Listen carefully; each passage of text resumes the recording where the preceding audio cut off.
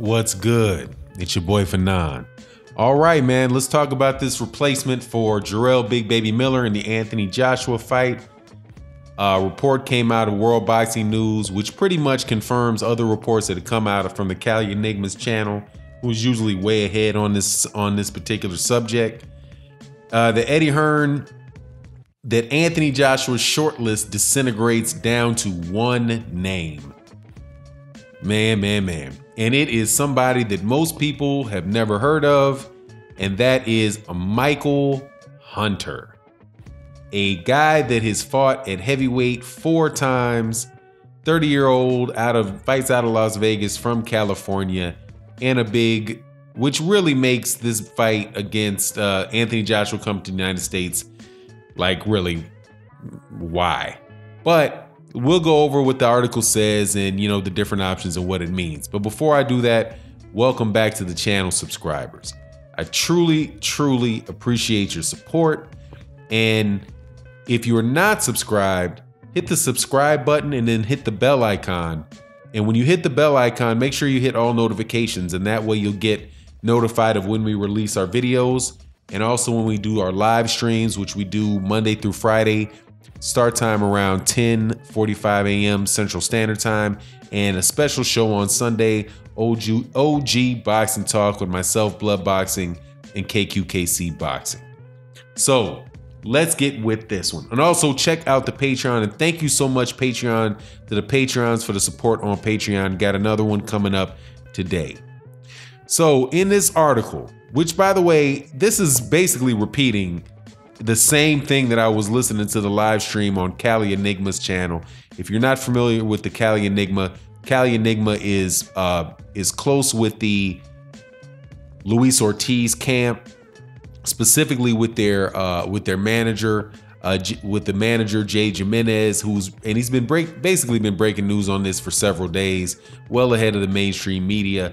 But there's now a report in the World Boxing News that's pretty much saying the same thing that Cali was saying on his live stream. So let me go through that. But I definitely wanted to credit Cali Enigma for the great reporting that he's been doing on this subject.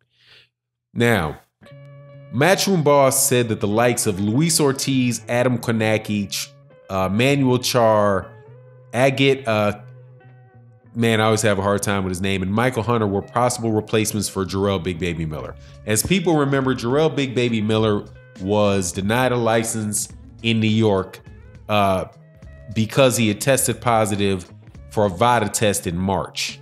And then Anthony Joshua, Eddie Hearn had to find a replacement. Obviously, one of the first thing that people really wanted to, and the best name for this fight was Luis Ortiz. But Eddie Hearn said that Luis Ortiz was one of the first people that I spoke to actually. His manager, a guy named Jay Jimenez, who we worked with before. He told me it was short notice. I disagree with him, but they are going to be speaking to their fighter. I think Luis Ortiz is a great fight. He has been promised a Wilder fight as well by his team, which is a bit worrying to us to hear that news. Now, this is what the Cali Enigma is reporting, is that this is not about whether or not that they do have an offer, and that the Wilder camp definitely does want Luis Ortiz in the mix for a rematch. But that the real sticking point on this is that Luis Ortiz said, give me the same amount of money that you gave Jarrell Miller. And since this is short notice and it's a tough fight, give us the same money, right?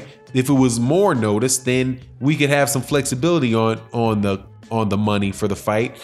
But they do have a Deontay Wilder fight standing there, and that there's a better offer for the Deontay Wilder fight than they would be getting for the Anthony Joshua fight. So that is kind of the play that, from my understanding, that Luis Ortiz had. That is the position that Luis Ortiz is in. That if he had a full training camp, then but he doesn't. So if it's on short notice, he wants the same money that Jarrell Big Baby Miller was going to get, which isn't a real issue. But if they offered him that money, if they just gave him the same agreement that they gave Jarrell Big Baby Miller, then that fight could be made. So it's not necessarily what's being described by Eddie Hearn here, at least in this excerpt of the interview that Eddie Hearn gave. But, there is some truth to it, obviously, that Deontay Wilder wants Luis Ortiz as a future opponent.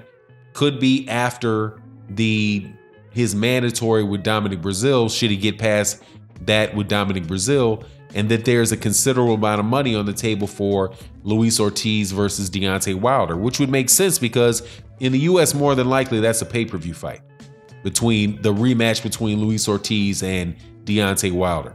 So it would make sense that Luis Ortiz would say, look, man, give me the same money for Jarrell Big Baby Miller because I'm taking a lot of risk in taking this on short notice when I have a fight that's going to pay me more money against Deontay Wilder.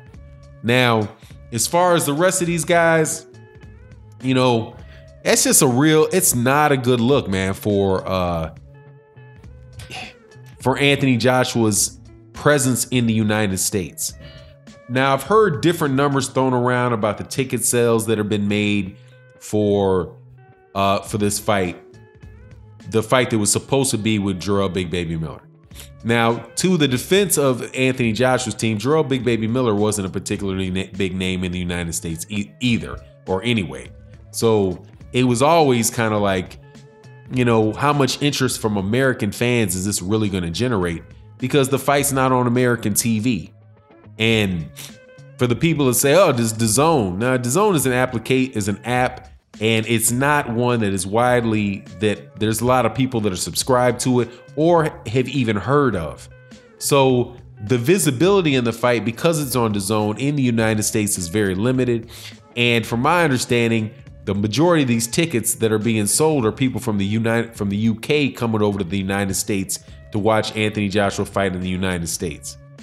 And to me, it just, man, it doesn't make a whole lot of sense to be doing it, other than the fact that DAZN is really trying to build their market in the United States. But it just seems like seems like an ass backwards way to do it. And even, they might have still even been better off getting a non-American for this fight. There's the idea that they have to have an American, like Michael Hunter, be on the card because that would help sell it, makes little to no sense to me, because nobody really knows who Michael Hunter is. And on top of that, there are fights that take place in the United States all the time between fighters that are not both from the United States. They happen on a regular basis, and Gennady Golovkin and Canelo Alvarez are not from neither one of those guys are from the United States. And it was a good fight. You had fights between Eric Morales and between Mexicans that were, neither one of these guys are from the United States. Now, the Mexican situation is obviously a little bit different because Mexico borders on it, but there are plenty of examples of people who are not from the United States two fighters not from the United States fighting in the United States and having it be a big fight. That happened with Lennox Lewis versus Vitaly Klitschko. That fight was a fight that a lot of people were interested in, and Lennox Lewis is from the UK or Canada, whichever, however you guys want to do that, depending on the mood of the UK fans that you're talking to at the time. He's from Canada, and if they're in a good mood, he's from the UK. Regardless, he's not an American fighter, and neither was Vitaly Klitschko. So I don't really, all this conversation I keep hearing about how, you need to pick a guy, who's from America to try to, as a selling point. I noticed that they do that a lot in the UK, pretty much exclusively in the UK. They have, if not exclusively, dang near close to, I can't think of an example of when there were two non-Brits or two people not from the UK that were fighting in the UK. Definitely not an American fighting an American in the UK. So that seems to be more of a thing in the UK. But in the United States, people are pretty open to seeing two people from different countries fight one another, and it happens on a regular basis. But really, what this is Anthony Joshua getting a soft touch. That's the problem. The soft touch is the problem. The fact that Anthony Joshua is not very well known in the United States is the problem. The fact that it's going to be held off on DAZN, and there's not going to be any lot of publicity or notoriety around the fight at all. Man, it seems to me as if they would have just been better off holding this thing in the UK. But, anyway, it is what it is, and we'll see what's happening. It's probably going to be Michael Hunter for the replacement, and we'll see what it is. And with that, I'm out.